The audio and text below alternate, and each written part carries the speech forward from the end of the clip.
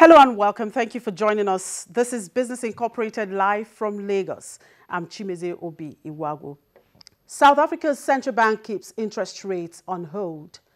And the world's largest production of the precious metal Anglo-American platinum based in South Africa expects to report another steep decline in half-year profit on Monday, the 25th. Plus, Uganda's economy contracts by 1.3% in the third quarter of the financial year. We'll begin with the second largest economy in Africa, and that's South Africa, while the central bank has kept interest rates on hold, saying a weak economy had persuaded it to pause a cycle of hike that it was ready to resume if price pressures picked up again. Now, the Reserve Bank called the growth outlook extremely challenging, with Africa's most developed economy now expected to remain at a standstill in 2016, compared with earlier forecasts of 0.6% expansion. Although inflation was likely to remain above the central bank's 3 to 6% target until late 2017, it said the inflation forecast was more benign than at its last policy meeting in May. The Reserve Bank has raised rates by 200 basis points since early 2014, though it also kept them on hold in May. And the world's largest production of the precious metal, Anglo-American platinum based in South Africa, is expected to report another steep decline in half-year profit on Monday the 25th. Our reports say the miner is struggling with low platinum prices, and the expected decrease in earnings between 54% and 74% is due primarily to adjustments in inventory level in the first half of 2015.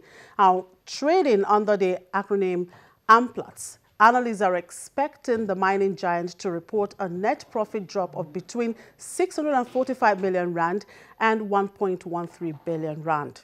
The Monday earnings statements will be watched for further updates on the restructuring that the company first announced in June last year. And in the UK, Britain's decision to leave the EU has led to a dramatic deterioration in economic activity not seen since the aftermath of the financial crisis. Our data from Markets Purchasing Managers Index, or PMI, shows a fall to 47.7 in July, the lowest level since April in 2009. A reading below 50 indicates contraction. Both manufacturing and service sectors saw a decline in output and orders. However, exports picked up, driven by the weakening of the pound. And meanwhile, the new Chancellor of the Exchequer says he may use the autumn statement to reset Britain's economic policy. At the start of a trip to China to strengthen post-Brexit business ties, Philip Hammond said he would review economic data over the coming months. While the European stocks fluctuated today, though most of the indices were in the green in early trade as markets digested the latest preliminary reading of manufacturing and services activity in the Eurozone. Let's now bring in my colleague out there at Frankfurt Stock Exchange, Ulrich Bartz, DWTV, Channels TV financial correspondent, to talk to us about those numbers there. Good afternoon, Ulrich. Well, the Eurozone flash PMI reading... Hi, good afternoon to you. Yeah, the Eurozone flash PMI reading comes in lower today at 51.9. Was it just about the Brexit, or there are other factors to consider?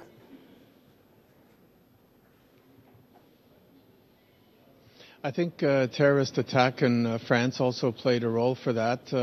But of course, the reading for the Eurozone is an 18-month low. The difference, the little drop to June, is a little drop, but still the overall trend is somewhat worrisome. The Brexit is making itself being felt. The people conducting the poll market, who asked 5,000 corporations for their view on economic activity and hiring, said that the Brexit, of course, makes itself felt through slower revenues, to Britain from the Eurozone, and also because the pound dropped, there's less money that returns to the Eurozone from business that perhaps was a little bit more lucrative before the Brexit. The situation in Britain more dire, as you just reported, but market says there are also some encouraging factors.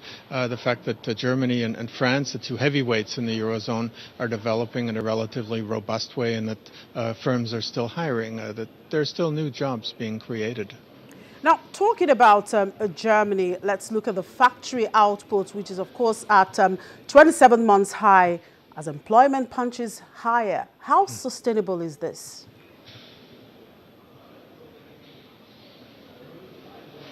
Well, I think that the German situation is going to continue to be quite good in the near term.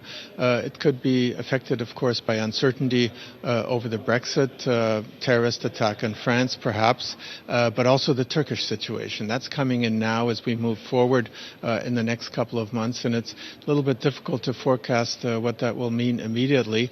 But German industry is strong. It's not just active in Europe, but in North America as well, and China, around the world. And there's a relatively strong situation by worldwide active companies here in this country. And people do expect the labor market to continue to be very strong here in Germany.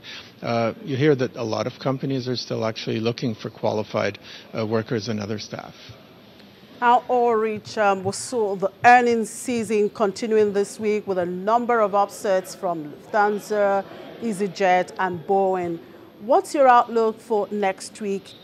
Take us through what is likely to hold markets in the green or in the red, as the case may be.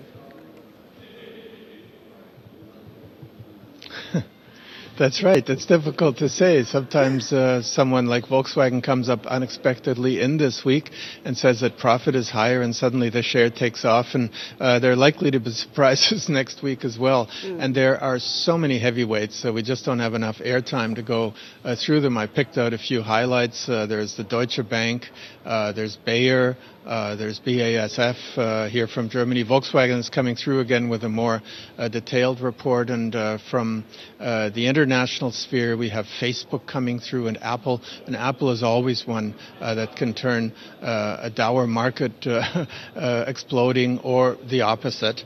And what's also important are a couple of economic dates. Here in Germany, economic sentiment, the IFO, business climate, and the consumer sentiment coming in. And, of course, one of the events next week, also the Fed, the U.S. Central Bank, coming through with a statement at the end of a two-day meeting on rates, and people will be very, very closely and anxiously awaiting that result. Right, Ulrich. Well, we'll wait and see what next week holds for the market. In the meantime, enjoy your weekend. Ulrich Bartz, DWTV, Channels TV financial correspondent. Well, we'll move on now. European Central Bank President Mario Draghi says it is too early to assess the impact of Britain's shock vote to leave the European Union on the Eurozone's fragile economic recovery. Speaking after the ECB opted to keep its interest rates and stimulus unchanged, he said the ECB's accommodative monetary policy and central bank's pledges to provide liquidity had helped keep market stress contained after the vote. Following the UK referendum on EU membership, our assessment is that euro area financial markets have weathered the spike in uncertainty and volatility with encouraging resilience. The announced readiness of central banks to provide liquidity if needed, and our accommodative monetary policy measures, as well as a robust regulatory and supervisory framework, have all helped to keep market stress contained. Financing conditions remain highly supportive, which contributes to a strengthening in credit creation. Given prevailing uncertainties, the Governing Council will continue to monitor economic and financial market developments very closely and to safeguard the pass-through of its accommodative monetary policy to the real economy.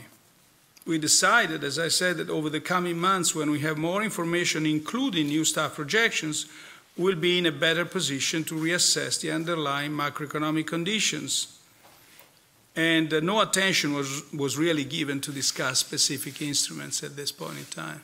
If warranted to achieve its objective, the Governing Council will act by using all the instruments available within its mandate. We'll take a quick break now. When we return, a focus on Nigerian economy. Do stay with us.